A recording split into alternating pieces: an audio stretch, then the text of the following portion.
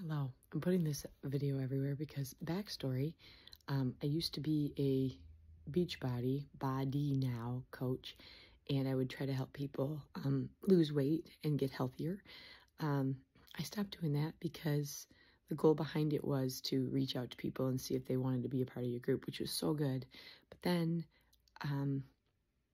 it was hard because I just felt not genuine, like reaching out to people because I had a goal in mind. It wasn't heartfelt, and I didn't like that. And I still remember somebody who did Mary Kay, who was a huge Jesus lover, said that she stopped doing that because same exact reason. She didn't feel, she wasn't genuine with her friends. So now I'm just putting out videos.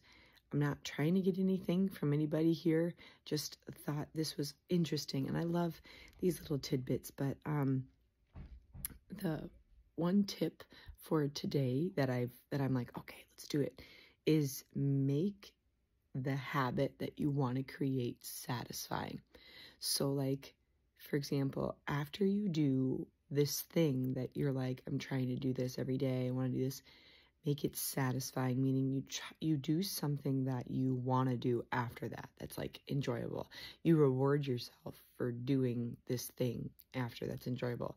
And it literally can be anything, but just make sure that it doesn't conflict with your identity. So like, buying yourself a nice new jacket after losing a couple pounds, that's great, but that doesn't make sense for somebody who's trying to budget and trying to save money. So like, instead, rewarding yourself for losing a couple pounds would be like a nice bath or getting a massage. I mean, you could just ask your husband, hey, can you rub my shoulders because I did good today, like that kind of thing. And I was just like, that's good.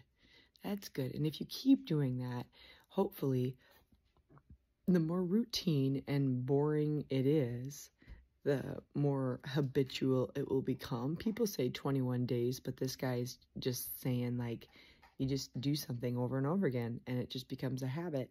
What's another example? So like, yeah, another example would be opening a savings account.